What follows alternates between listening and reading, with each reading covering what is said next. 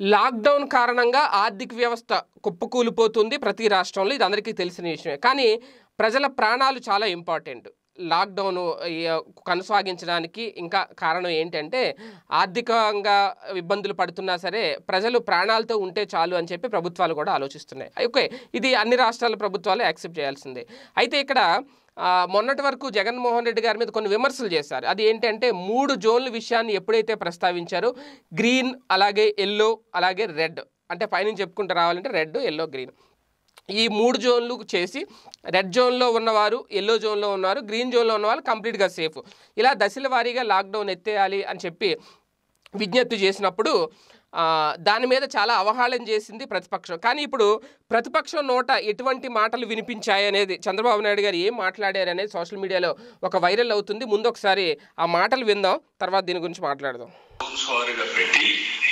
14 రోజులు ఒక్క కేసు కూడా రాకుండా, ఆ ప్రాంతంలో ఒక్క కేసు కూడా లేకపోతే ఆ ఏరియాకు మాత్రం లాక్డౌన్ నుంచి లిఫ్ట్ చేసేందుకు అవకాశం ఉంటుంది. అది కూడా 3 జోన్ల కింద పెట్టండి. 1 green zone, 2 orange zone, 3 red zone. Administrative unit కూడా వైబుల్ గా ఉండాలి. ఏదో మనం పెట్టేసి ఈ ఊరి నుంచి పక్క ఊరికి వచ్చేసి మళ్ళా స్ప్రెడ్ అయితే ప్రమాదం వస్తుంది. అట్లా కాకుండా గ్రీన్ జోన్ కి ఆరెంజ్ జోన్ కానీ రెడ్ జోన్ కానీ ఎప్పుడు రాకూడదు. చాలా ఇంట్రెస్టింగ్గా ఉంది కదా ఇవి. కాకపోతే చంద్రబాబు నాయుడు గారు మాట్లాడుతుంటే ఇవి ఎప్పుడో ఎక్కడో విన్నట్టు కూడా అనిపిస్తుంది మనకి. నాకైతే అనిపిస్తుంది. ఎందుకంటే నేను కరెక్ట్గా 2-3 రోజుల క్రితమే దీని మీద ఒక వీడియో చేశాను. మీరు ఎవరైనా అనుమానం ఉంటే చూడొచ్చు ఈ ఛానల్లో. సేమ్ ఇదే టాపిక్, జగన్మోహన్ రెడ్డి గారు రేజ్ చేసిన ఈ జోన్ల అంశం గురించే మనం మాట్లాడుకున్నాం. ఒకవేళ ఈ జోన్ల వైపు మోడీ ప్రభుత్వం మొగ్గు చూపుతుందా అనే యాంగిల్లో కూడా నేను ఒక వీడియో పెట్టా. అయితే ఇప్పుడు అది ఏంటి, అప్పుడు అందరికీ చాలామందికి నచ్చలేదు. ఈ ప్రతిపక్షం నాయకులే చాలామంది ఇది ఎంతవరకు సాధ్యం అది ఇది అన్నారు. యాక్చువల్గా ఐడియా జగన్మోహన్ రెడ్డి గారు, ఇది మాట్లాడింది జగన్మోహన్ రెడ్డి గారు. కానీ ఇప్పుడు ఇలా 3 జోన్లు పెట్టండి, రెడ్, ఎల్లో, గ్రీన్ అని. రెడ్ జోన్లో ఉన్న వాళ్ళు 14 రోజుల వరకు క్వారంటైన్లో ఉండాలి, ఆ జోన్లో ఉన్న వాళ్ళు బయటికి రాకూడదు, బయట వాళ్ళు ఆ జోన్కి వెళ్ళకూడదు. ఎల్లో జోన్లో కొన్ని మినహాయింపులు ఇద్దాం, గ్రీన్ జోన్లో కంప్లీట్ స్వేచ్ఛగా వదిలేద్దాం. ఇలా ఉంటే కనుక కరోనాని అరికెట్టేయచ్చు.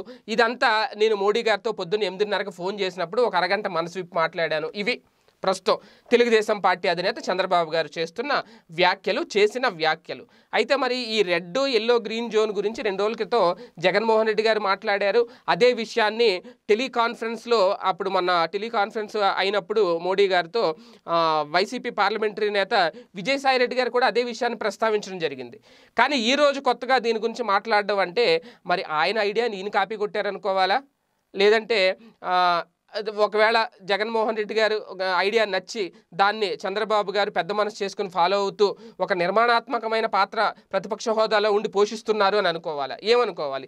ఓకే, ప్రస్తుతం అయితే ఇప్పుడు ఈ వీడియోని చంద్రబాబు గారు మాట్లాడిన మాటల్ని ఇప్పుడు వైసీపీ ఆల్రెడీ ట్రోల్స్ మొదలుపెట్టింది. మా నాయకుడు చెప్పిన ప్లాన్ని, మా నాయకుడి ఆలోచననే మీరు మోడీ గారితో మాట్లాడారా, ఇది ముందు జగన్మోహన్ రెడ్డి గారు చెప్పిన ప్లాను, జగన్మోహన్ రెడ్డి గారి ఆలోచన ఇది, దీన్ని మోడీ గారి ముందు మీరు ప్రవేశపెట్టారా అనేది కూడా ప్రధానంగా వైసీపీ శ్రేణులు సెటైరికల్గా అడుగుతున్న ప్రశ్న. మరి దీనికి టీడీపీ నుంచి ఎటువంటి సమాధానం వస్తుంది ఏంటి?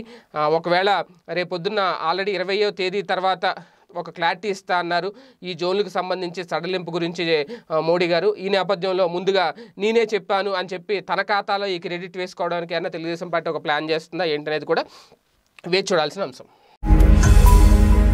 ఈ వీడియో గనుక మీకు నచ్చినట్లయితే లైక్ చేయండి, షేర్ చేయండి.